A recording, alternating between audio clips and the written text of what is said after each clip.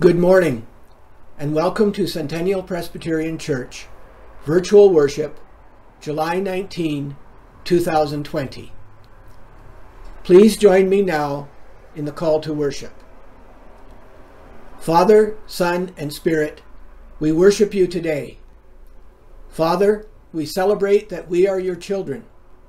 Son, we celebrate that you have called us your sisters and brothers. Spirit, we celebrate that you dwell within us. As we come to worship you, we recognize the beauty and complexity of the Trinity. We praise you that each part is real, alive, and present. We sing songs to celebrate your truth. Father, Son, and Spirit, we worship you today. Good morning, everyone. Thanks for joining our worship this morning, and God bless you, and peace be with you. After the service, we'll have our Zoom coffee hour at 11 o'clock. Please join us. Let us pray. Creator God, in you we live and move and have our being. You alone have been our help and guide through good times and bad. You alone give us the strength we need to face the challenges around us. You alone will be rest for our bodies and souls. To you we turn for wisdom. In your presence we will find the peace and comfort we long for. Fill us with your Spirit in this time of worship. Open our minds and hearts so that we may see as you see, love as you love, and follow your ways for the sake of Christ our Lord. God, who sees and knows our inmost thoughts and our thoughtless actions, the truth of our lives is this: we are often impetuous and do not seek your wisdom. We are often stubborn and do not practice mercy. We are often arrogant and do not act with love. We are often anxious and do not trust in you. Forgive who we have been, amend who we are, and direct who we shall be. For the sake of Christ our Lord, we pray, and we pray as he taught us. Our Father in heaven, hallowed be your name. Your kingdom come, your will be done, on earth as in heaven. Give us today our daily bread. Forgive us our sins as we forgive those who sin against us. Save us from the time of trial and deliver us from evil. For the kingdom, the power, and the glory are yours, now and forever. Amen. Dear friends, remember that God is slow to be angry and quick to forgive, kind and gracious to all. Know that your sins are forgiven through the grace of Jesus Christ, and forgive those who have sinned against you, as he taught us. Amen.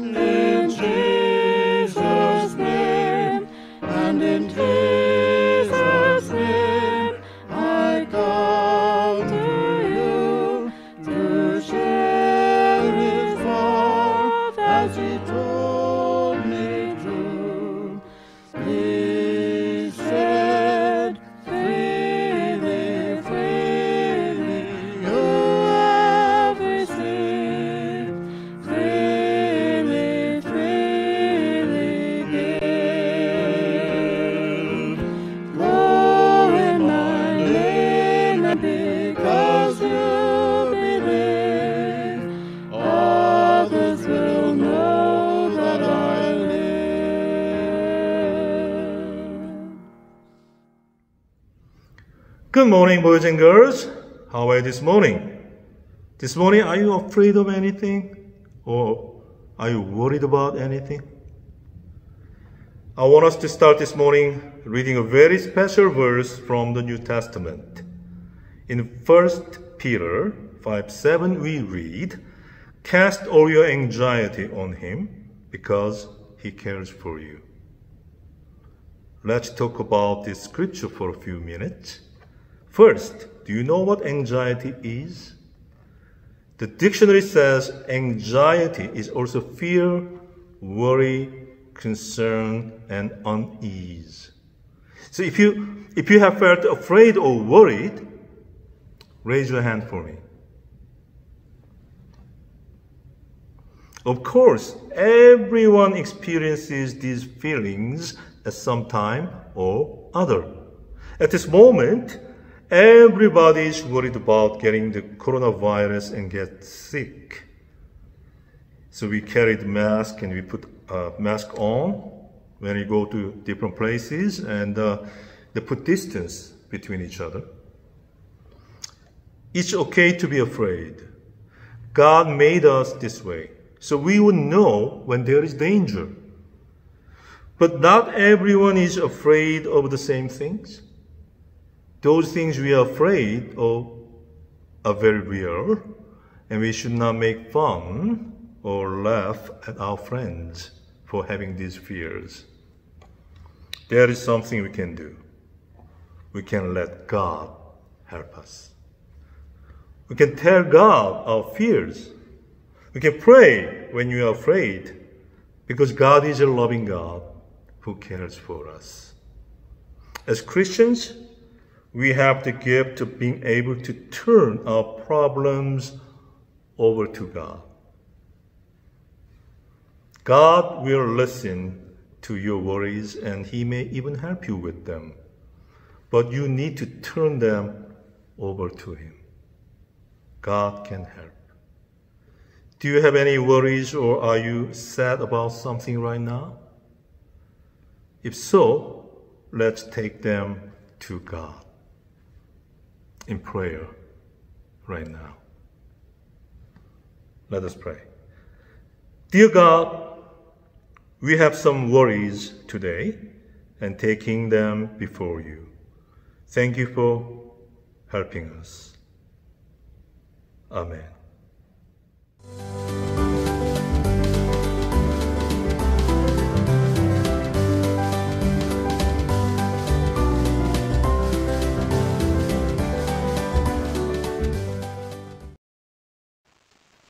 Our first scripture reading for today comes to us from Psalm 103. We'll be reading from the verses 1 to 12. Praise the Lord, my soul. All my inmost being, praise His holy name. Praise the Lord, my soul, and forget not all His benefits, who forgives all your sins and heals all your diseases, who redeems your life from the pit and crowns you with love and compassion, who satisfies your desires with good things, so that your youth is renewed like the eagles. The Lord works righteousness and justice for all the oppressed. He made known His ways to Moses, His deeds to the people of Israel. The Lord is compassionate and gracious, slow to anger, and abounding in love. He will not always accuse, nor will He harbor His anger forever. He does not treat us as our sins deserve, or repay us according to our iniquities. For as high as the heavens are above the earth, so great is His love for those who fear Him. As far as the east is from the west, so far has He removed our transgressions from us. And our second scripture reading for today comes to us from 1 John chapter 5. We'll be reading from the verses 1 to 10. Everyone who believes that Jesus is the Christ is born of God, and everyone who loves the Father loves his child as well. This is how we know that we love the children of God, by loving God and carrying out his commands. In fact, this is love for God, to keep his commandments. And his commandments are not burdensome, for everyone born of God overcomes the world. This is the victory that has overcome the world, even our faith. Who is it that overcomes the world? Only the one who believes that Jesus is the Son of God. This is the one who came by water and blood, Jesus Christ.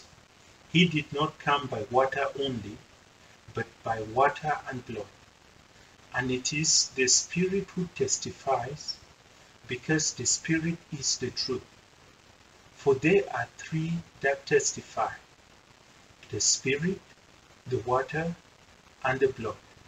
And the three are in agreement. We accept human testimony, but God's testimony is greater, because it is the testimony of God, which he has given about his Son.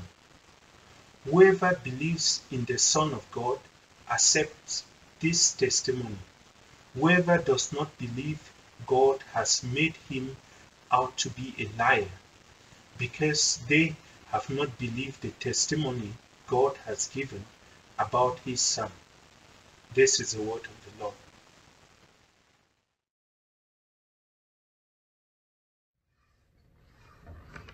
I'll begin my sermon with a story by Lillian Hologon, Pueblo, Colorado. At bedtime, I tell our two grandsons a Bible story. One night I said, "Tonight we are going to talk about sin. Do you know what the word sin means?" 7-year-old Keith spoke up. "It's when you do something bad." 4-year-old Aaron's eyes widened. "I know a big sin Keith did today." Annoyed, Keith turned to Aaron. "You take care of your sins, and I'll take care of mine."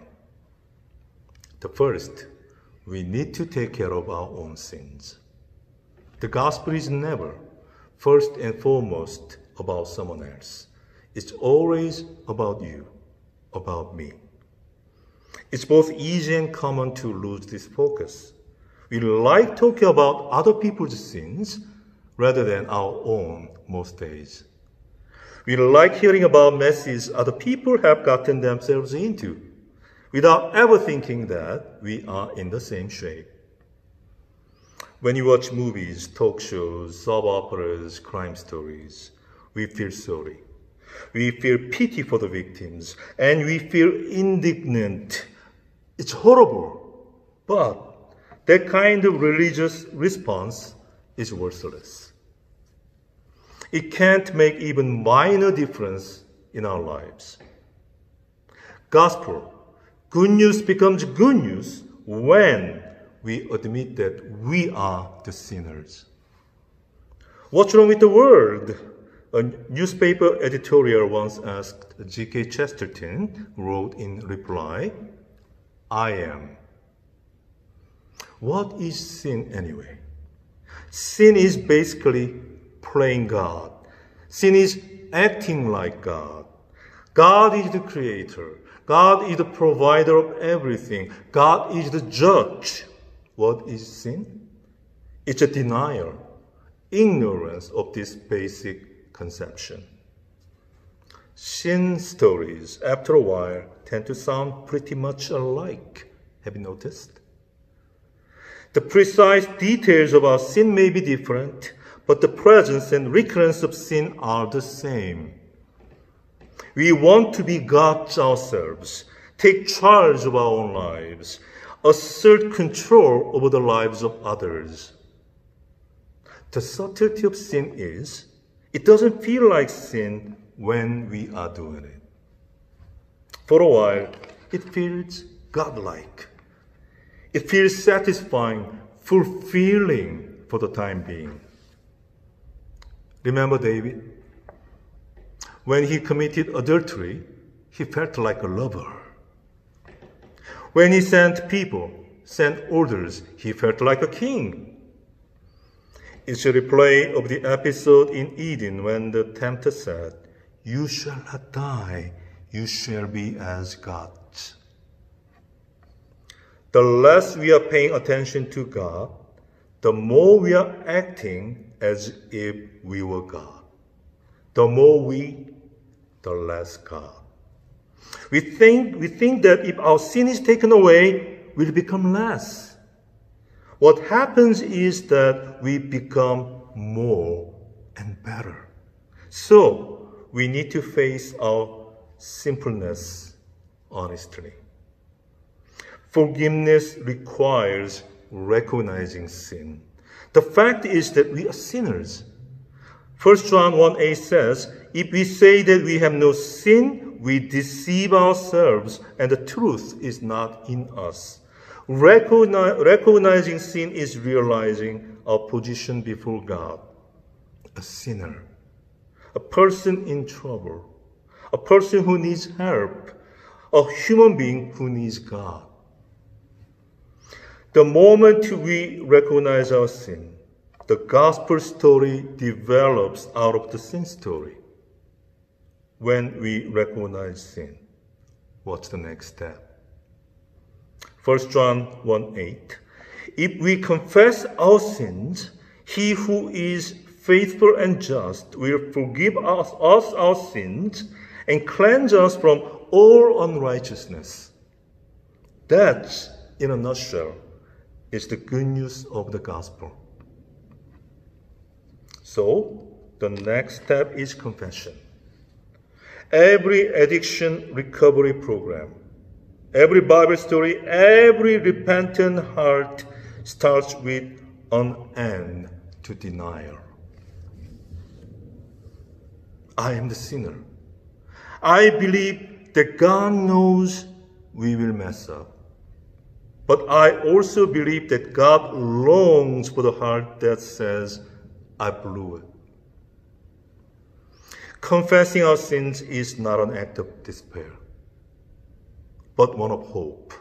Why? Because confession serves as the hinge that enables the door of God's grace to swing open.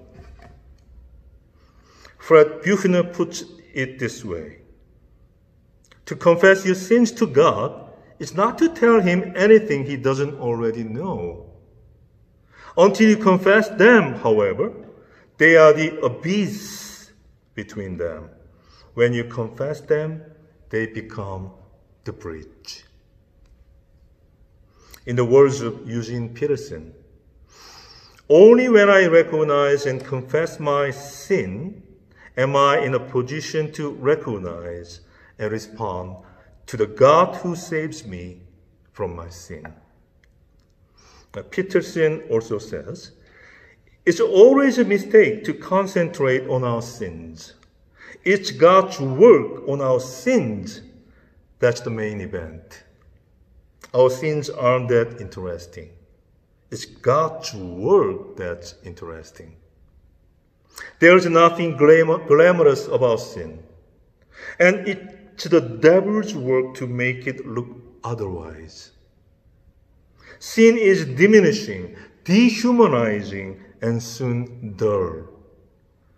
After it's been recognized and confessed, the less said about it, the better. We have a finite number of ways to sin. God has an infinite number of ways to forgive. Sinning doesn't take much imagination. But forgiveness and salvation, that's a different story. Every time it happens, it's fresh, original, catching us by surprise. It's new every morning. I believe in the forgiveness of sins. It means we recognize our sins and we confess them.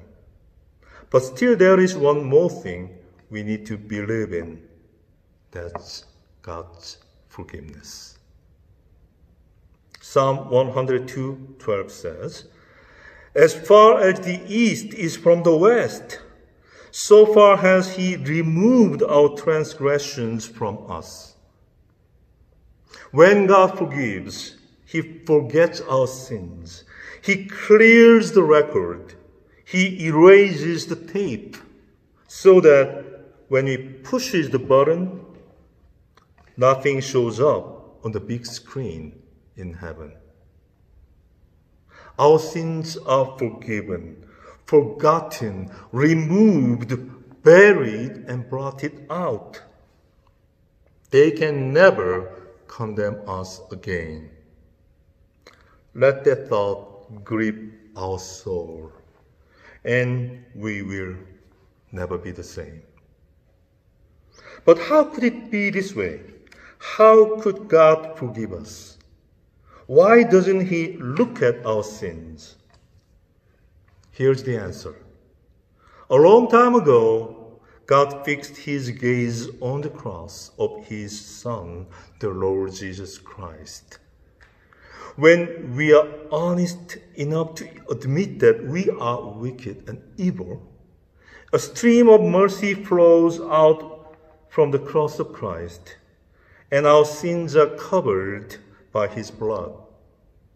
We discover in one shining moment that with God, there is forgiveness. Why forgiveness? Why not punishment? Forgiveness, grace, is the thing that changes people's lives. Punishment can change our outward behavior, but it doesn't transform the heart. When we experience the grace of God, we find our lives changing and we want to live differently. If we confess our sins, He who is faithful and just will forgive us our sins and cleanse us from all unrighteousness. Do you believe in the forgiveness of sins? I do. This is the whole ball game right here. Everything else is just details. Isn't that right? The whole life of Christians is the forgiveness of sins. Karl Barth said, the forgiveness of sins is the basis, the sum, the criterion of all that can be called Christian life or Christian faith. Amen.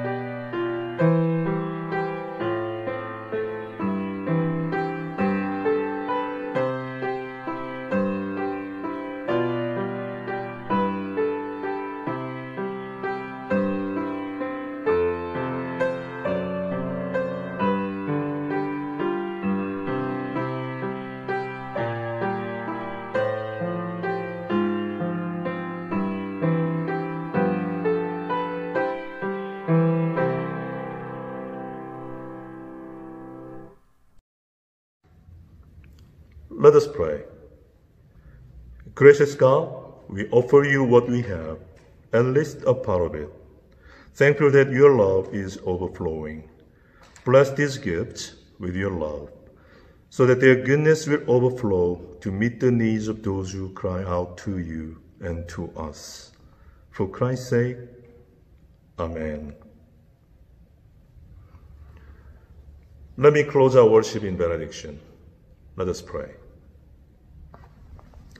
May the power and blessing of Almighty God go with each of you as you leave now to minister to a weary world, remembering to make good and holy choices that will channel love, compassion, and the presence of God to those around us. And may the grace of our Lord Jesus Christ, the love of God, and the fellowship of the Holy Spirit be with you and those you love. Amen.